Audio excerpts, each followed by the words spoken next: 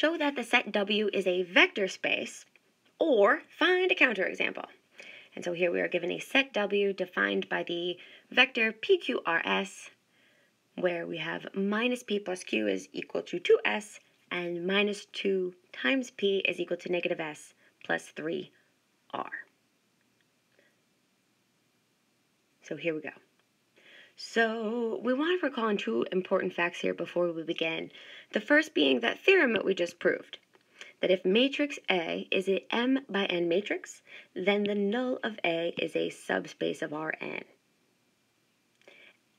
So that's how we're going to get started here. We want to show that the null of A is a subspace of Rn.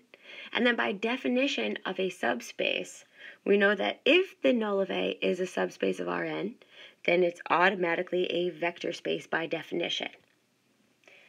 So here we go. The first thing that we want to do is rewrite this set as a homogeneous equation if possible. So we want to rewrite W as a homogeneous equation. So as a matrix equation, matrix A times vector X equals a 0 vector if possible. So we have set W here is defined. I'm going to bring with this linear system that we're given, let's bring all of our variables to one side. So I have minus P plus Q minus 2S is equal to 0.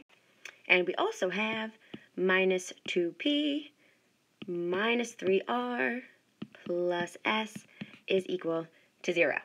Now, before we go ahead and put this into its matrix equation form, I want you to remember the vector here. So our vector PQRS has 4 components.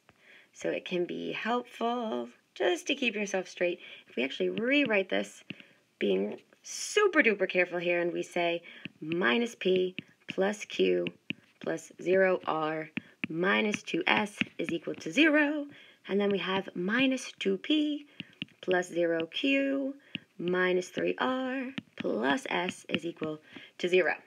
You don't have to do that, but this can be helpful when we convert this to its equivalent matrix equation form. So we can see our standard matrix here, that 2 by 4 matrix, minus 1, 1, 0, negative 2 in the first row. The second row we can see negative 2, 0, minus 3, 1. And this is multiplied by that vector PQRS. And this is equal to the 0 vector in R2.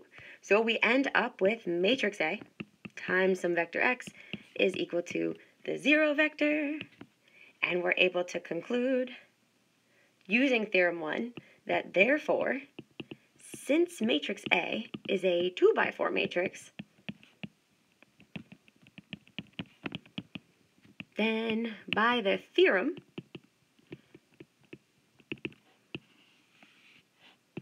we are able to conclude that W is equal to the null of A, or W defined by the null of A is a subspace of Rn. And specifically not just of Rn, but R4 here.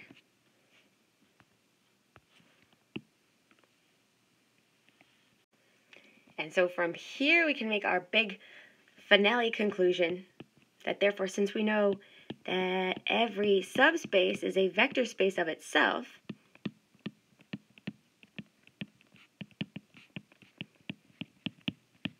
or a larger space,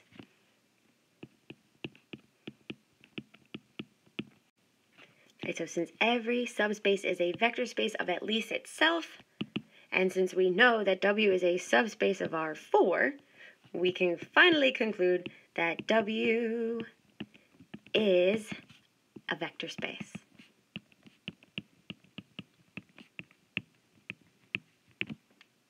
Woohoo! And this is our beautiful final answer.